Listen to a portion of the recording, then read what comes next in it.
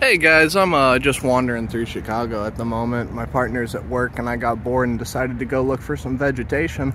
There's a fair amount of native stuff and some other stuff that I don't know that I'm going to show you guys in this video. It's probably going to be a shorter one, but I thought we'd kick things off with this beauty. This is just in some landscaping, but it's awesome all the same. This is I believe Rus aromatica. I call this the beach sumac. Look at those wonderful winter buds with some nice imbricate action going on the scales. Can you see that? Imbricate means it looks like roofing shingles. I think you can see that. But this is a wonderful plant. You'll get it oftentimes. It does great in landscaping because, as you can see, it's not like your other sumacs. It's not a tree or a shrub. It's got this wonderful, it's more of a sprawler, I guess you would call it. Not cespitose means clump forming. I forget my botany word sometimes. It sprawls around a lot, you know. It takes up a lot of area. It kind of acts like, say you were gonna plant like English ivy, heterohelix. What you would want to do is throw out all the heterohelix and set it on fire, and then you're going to want to get a nice bunch of this Rus aromatica. Hopefully if you live like on the lakeshore, you can get the hopefully you can get the endemic subspecies or variety, whatever it gets regarded as, and get some of this popping, because it's actually, you know, good for native wildlife, whereas heterohelix sucks and it'll choke out a tree. So yeah, there you go. Rus aromatica. Family here is Anacardiaceae, same family as cashews, poison ivy, poison oak, poison sumac, and regular sumac. I think that's a merganser out there, and I think we got a bunch of goldeneye right over here. So that's pretty cool to see. There were a bunch of mallards splashing around in a puddle a while ago. But anyway, the next tree I want to show you, this is one of the few I can do by bark. And I'm gonna stick to my guns on this one and call it Platanus occidentalis, because I live in a fantasy world, and I'm gonna pretend that the city would actually give a shit about native ecology and plant the native one rather than Platanus x acerifolia, the London plane tree. The London plane tree, I'm just a purist. I'm purely busting the London plane tree's balls for no reason. You know, like, it doesn't have like an invasive ecology. It's a non-native, so it's not as beneficial. And I just really like the way the sycamores look. So I just gotta talk up the native all I can. The fruits are these weird little fuzzy, see that thing hanging down right there? It looks like a ping pong ball. They're these weird little fuzzy aggregations. Oh yeah. So there you go, folks. Platanus occidentalis, great tree in the Platanaceae. Cool thing about the Platanaceae is that, like, I think, if I remember right, the closest living relatives of this tree are native to the southern hemisphere, in like Australia and New Zealand, maybe South Africa as well. That being the Proteaceae. But yeah, so there you go, Platanus occidentalis, American sycamore.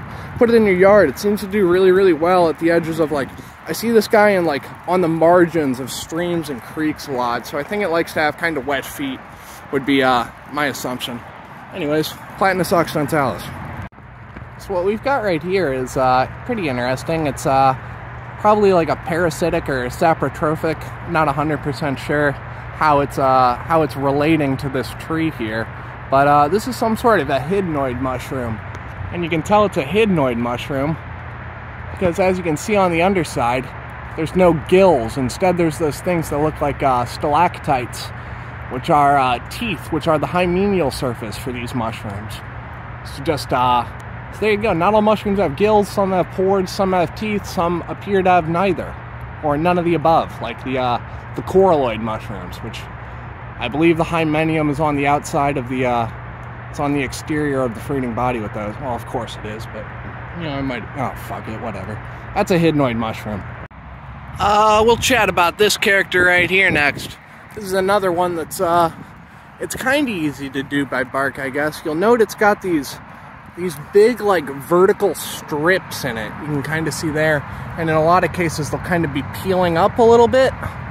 This guy, he doesn't, I mean, technically they don't belong this far north, but I mean, they're going to be moving this far north, if you know what I'm saying. Talking about climate change again.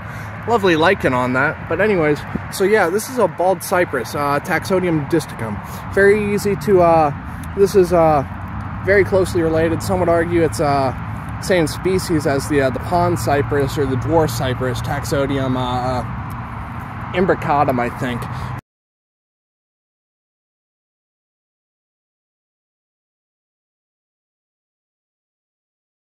which is a lot smaller. It develops knees, and it develops knees a lot less frequently, and the habitat preference is a little different. Haven't done enough research to actually look at the moleculars and figure out if that's like what I think about it. You know, should the pond cypress be a different species than the bald cypress, that is. You know, I don't know. I never do the readings. I'm such a bad fucking botanist. But anyways, what I wanted to show you was why you can tell it's a bald cypress, more or less. First off, it's bald, so you know that's right off the bat. Bald cypresses are, of course, a deciduous conifer, which is quite cool, kind of like a tamarack. But then get a look at these cones. Can I get them in the same no, I can't. All right, we'll do this one first. Here's the female cone, the Megastrobilus. Looks like a little soccer ball. And I'll pop this one off because it's time. Yeah. But anyway, these just split open to reveal a bunch of seeds. As you can see, there's loads of these things all over the ground. Here's last year's leaf. Got some sap on me. And here are the male cones. The boys, the staminates. Excellent. Taxodium disticum, bald cypress. Not seeing any knees, probably because it doesn't need any, because this doesn't appear to be a particularly waterlogged area. And it's theorized, though not 100% pinned down, I should clarify in case some asshole wants to check me in the comments, not 100% pinned down.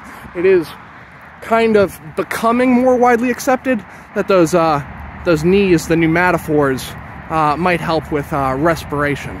But again, that's not proven 100%, so don't go spouting that off and saying it's a fact. So here's something that you just love to see, honestly. You can see we've got like a nice break in the asphalt from where the wall meets the sidewalk here.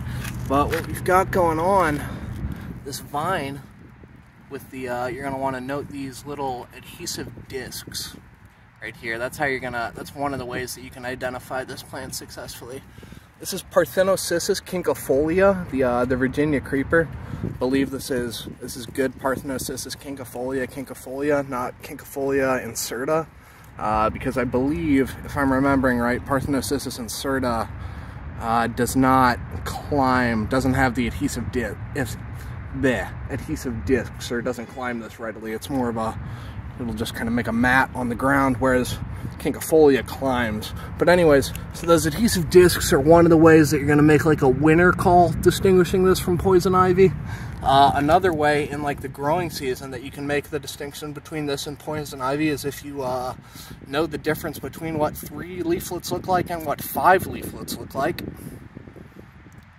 Which always frustrates me because people rag on this plant and say it's poison ivy, even though poison ivy isn't even poison ivy's not even that bad, you know. Like, you get the urushiol on you and you get a bad rash, like, cry about it, I guess, but it's really good for the birds and it's beautiful fall foliage.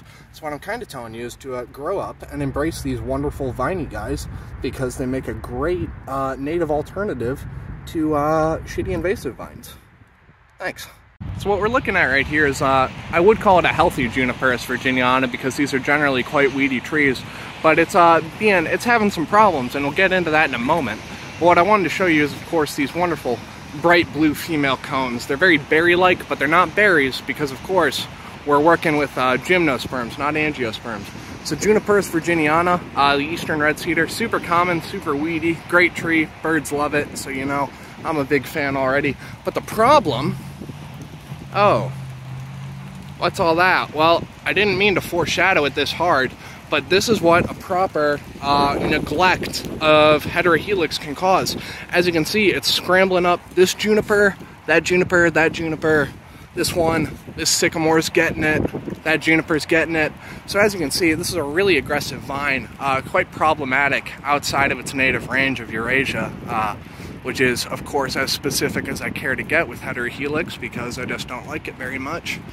But, yeah, the bark of the Juniperus virginiana, though you can't see it because it's obscured by, again, the heterohelix, it's kind of those shreddy vertical strips, very similar to what you got in the bald cypresses, because, of course, both of them are members of the Cupressaceae, the cypresses.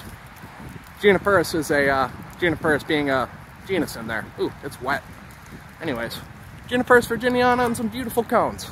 Let's see what else we can find. I think I'm gonna close the video with this one here, because it's just This is one of my all-time favorite street trees when it's not selectively bred to be a wimp. Look at those. Aren't those wicked? As you can see, probably pushing like 2 inches, probably pushing 5 centimeters here on some of these, on some of the branching thorns, not to get into, geez Louise. Anyways, this guy covered in lichen, beautiful. I wonder what the, oh wow. You ever think about what the competition between lichen is like going off on this vertical surface? Are they leaching harmful metabolites into one another to gain a greater surface area for that cyanobacteria? Is that what the mycobiont is doing? Oh man. Kind of fell into a depressive episode during my mycology course and stopped paying attention during the lichen section. Still got a decent grade though, which is wonderful. But anyway, this is Gladitia triacanthos, of course, the wonderful honey locust. The locusts, of course, are renowned for those wild thorns. They kind of get a bad rep because the black locust has spread like wildfire. Not the fault of the black locust though, it's just a crafty guy that, you know, you disturb the hell out of an area, someone's going to take it over. And in a lot of situations, that's a black locust.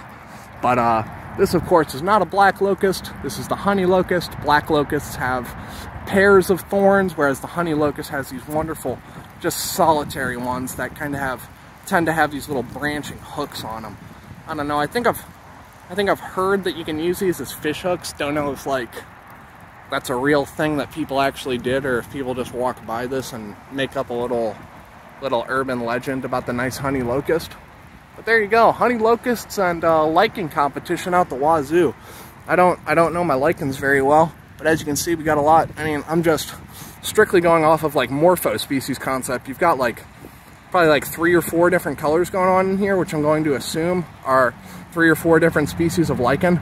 That's probably really stupid of me. Don't ever repeat that. But anyways, there you go. Some nice lichen action. See if I can find some apothecia, the reproductive structures of a lichen. Does not appear to be the case.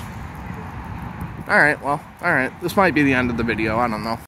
Anyways, before I get mauled by 3 squirrels, just a note on the, at least I believe it's the evolutionary reason for the honey locust massive thorns.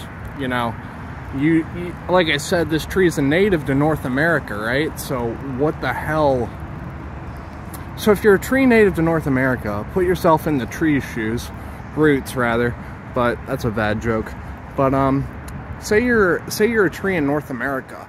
Really, the only large game we have to deal with in this part of the country currently, and that's a little bit of foreshadowing on purpose this time, currently is the probably the white-tailed deer, which obviously is not.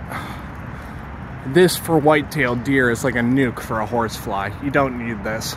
This is probably, I would presume, an adaptation to deter herbivory of Pleistocene megafauna.